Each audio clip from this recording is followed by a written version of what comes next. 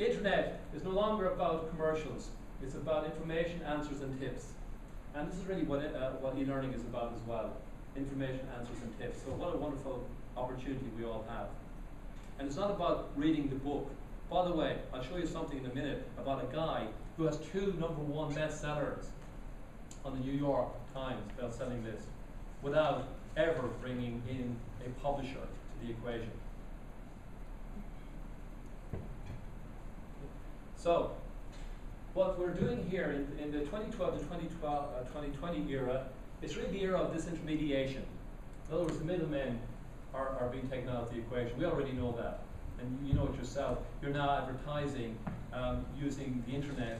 For example, every so often I get this email from Vivian and the team saying, if you know anybody who's interested in joining MAML next year, please convey it. What will I do? And I've done that. Not too many takers in Australia, unfortunately, at the moment, but we're working on it. But what I will do is I will take the video, which Chris and I happen to be in, God help you, you really need to update that. And so we'll send that out, and there's almost a YouTube type video which talks about MAML. You're selling content, you're selling MAML. You're selling the image that MAML is promoting. Sustainability. This place is a center of excellence for sustainability. Judy gave a presentation on this in 2008 when I was here. But perhaps maybe there's some strategies to leverage when the economy improves, to leverage sustainability and this whole master's in it and PhD in it. I would seriously consider doing that. I have a potential young step-son-in-law who is very interested in that space, worked for the Clinton Foundation. He read some of the stuff that Judy put together. Because he's in San Francisco, he went to this place called the Singularity University. So, you could collaborate between them. But he's definitely interested in doing something like that, and he actually gives serious consideration to come here. But circumstances at this stage prevented it. So, we talked about trumpeter, and we talked about the different waves. Basically, you have the water-powered textile era, the steam, the electricity, all that stuff, petrochemicals, the digital network software, new media era. And it's accelerating at an awful rate here. We're now into Internet 3.0. And 3.0 is really how do we exploit social media as well as the internet. The internet effectively is dead in its typical context. So what's out here now in its stead is mobility and apps. So just-in-time learning, e-learning, is going to be delivered to you through apps, or you deliver your modules or your focused content through apps on either an iPhone or an Android type device. That's where the market is going, and let me give you some data on this. Gartner, say 38 to 58 billion is the market for mobile apps. By 2014, that's what, 2 years away? Mobile apps development projects will outnumber PC projects 4-to-1. The Gartner Group data. Apple has paid over $3 billion to app owners, developers. These are people who put their apps out onto the app exchange. So, question is, if that's happening, you're either going to be a user of this, a buyer of this, or you could also be a seller of this. If you've got something useful that's sitting there and you're wondering, how do I take this out to the public? Not the local public, but the global public. This is going to be your vehicle. And how that looks is a bit like this. Most times when you do internet marketing, you might have an opening of about 4%. On apps and on your mobility, the open rate for a promotion is 97%. That's the data. It's out there. The biggest problem with internet marketing is getting, in the first instance, found, and second instance, building trust and credibility. Web you know it is dying. This is a comment that was made in Wired magazine about 2 years ago. Mobile devices and tablets are taking over. I actually went to the dark side recently. I bought a Mac. This poor little baby here is on its last legs. Problem was, I didn't have time enough to transfer everything across, so hence, here's my little antique with me.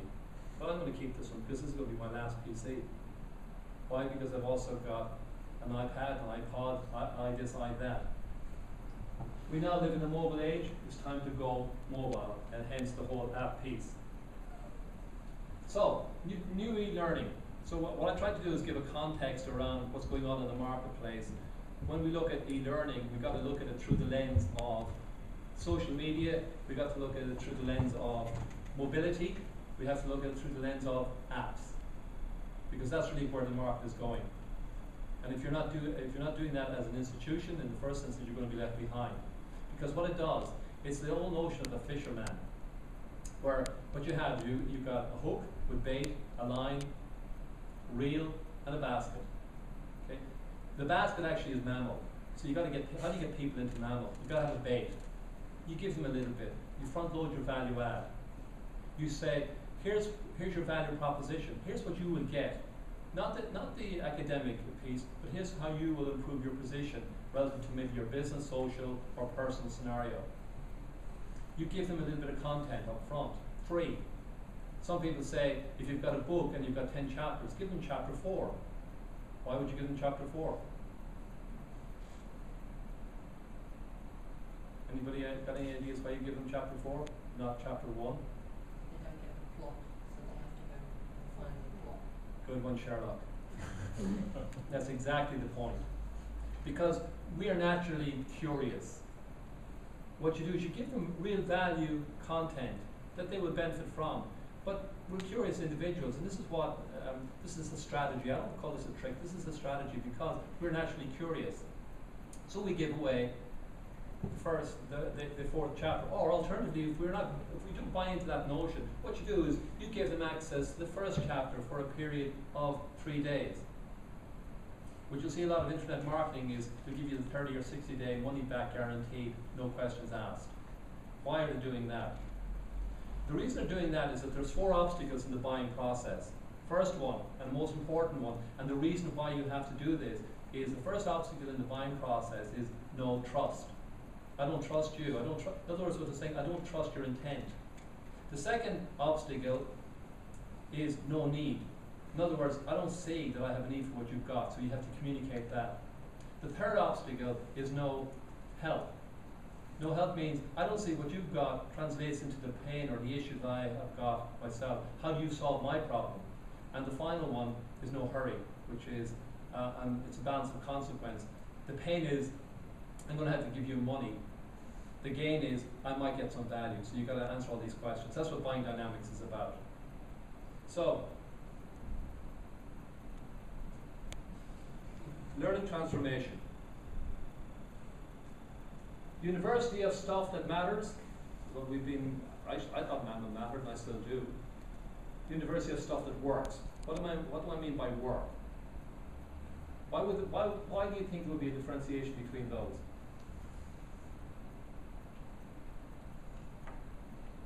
You can't operationalise everything. Say again? You can't operationalise everything. Some of it's tacit. Exactly. You cannot operationalise it. When I come in here to Mammal, there's such a wealth of knowledge, and this is a great thing. But also I can come back to Mammal because I might get something or it may not be relevant to me right now. So in internet marketing and social media, there's 2 things that really are coming to the fore.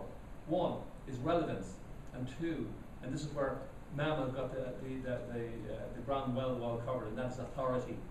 You see a lot of people sending stuff out there. And the reason why we all do our dissertation, I learned, is that you have to quote people. When you quote something, you've got to say, here's who said it. This person of relevance, this person of authority. So, within this whole piece, focus is very important because we've got to narrow the focus on what we're trying to do. It's got to be relevant, it's got to be authoritative, and accountability is a key thing. Why is accountability so important? How does Mammal enable accountability for your program?